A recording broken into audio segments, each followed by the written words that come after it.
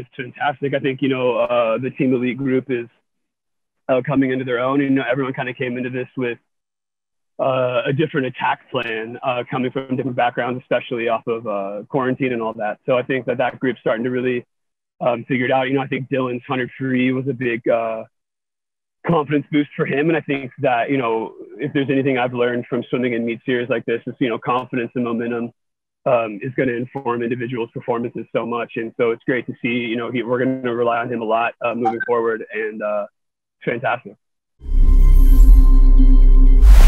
Or, I mean, in general, whenever you're facing kind of a wonky day like yesterday, like I had some good, like definitely bright spots with some weird decisions that equated to weird results. I think I just wanted to get back on the horse, and in a 200 short course, I think breaststrokers would feel similar to this, but in the fly especially, it's kind of like a dive 25 and then 725s where you just kind of want to copy paste the same thing over and over again. And that was, my attack plan, just trying to swim very even, very controlled.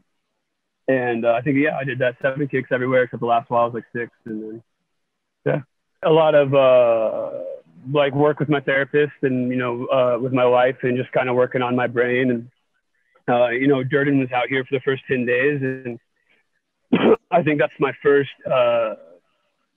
non Grand Prix or whatever, pro swim trip with him since Rio.